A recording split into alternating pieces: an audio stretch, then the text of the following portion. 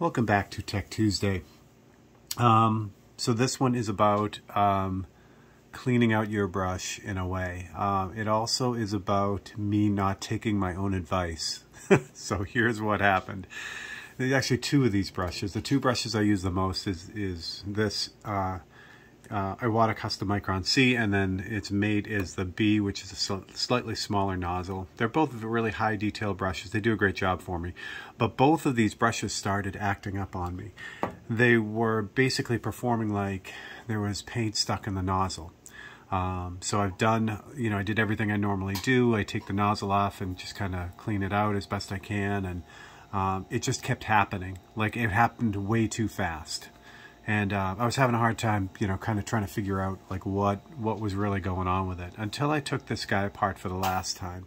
And what I noticed in it was a small hair, a white hair, and it was stuck in the nozzle. So it doesn't matter what gets stuck in the nozzle, anything is going to affect the performance of that airbrush. Dried paint, a chunk of paint, a little stray hair will also do it. What I noticed was there was also a stray hair in this brush here. So the culprit was my mixing brush and cleaning brush. Now I know this is not a good thing, but I did not take my own advice, and I was using these just crap, garbage craft brushes from the hobby store. And this is what I was using to clean out my brush. And if you notice, it has lovely white hair. So these brushes are great for doing crafts and for putting paint or material down inexpensively, and then even just discarding this brush when you're done. But they're inexpensive for a reason, and that is because the bristles don't last very long and they're not very well attached inside the ferrule, and surprise, surprise, the hairs start falling out. So they were falling out of my brush as I was using them to clean the brushes. And again, they held up really well in the beginning when they were new. I don't think I have one of these new right around here. So they were holding up pretty well new. No, I don't. Which is why I thought, hey, these might work out pretty well. There was an inexpensive brush that I did find that worked well, so I think that's why I had some hope for this one.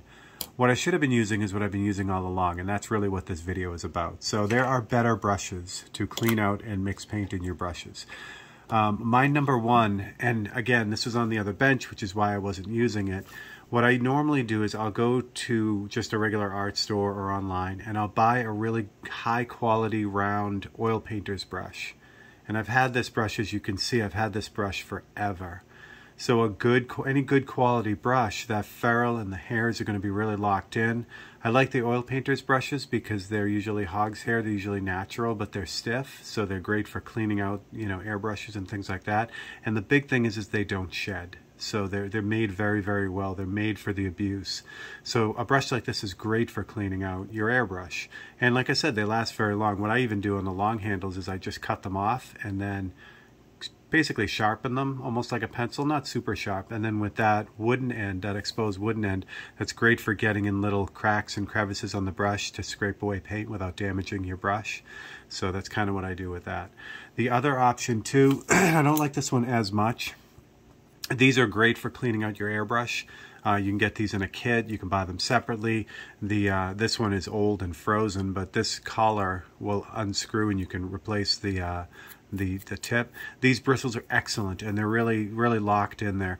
The one thing I don't like about these brushes for cleaning airbrushes, the collar on this is metal, and I try to avoid metal on metal as much as I can. So if you're careful with this and just use the bristles, you're fine.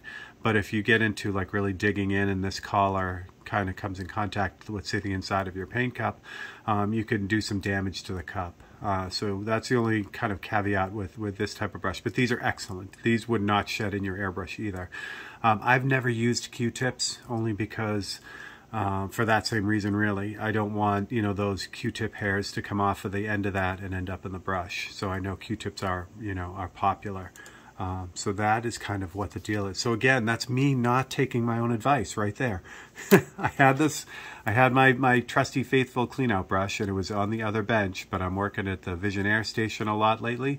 So I've just been grabbing whatever I could, and that is not a good idea. So there you go. So there is your learn from my mistakes video, and hopefully you'll grab a good quality brush and you'll be off and running. It will not let you down. So there you go.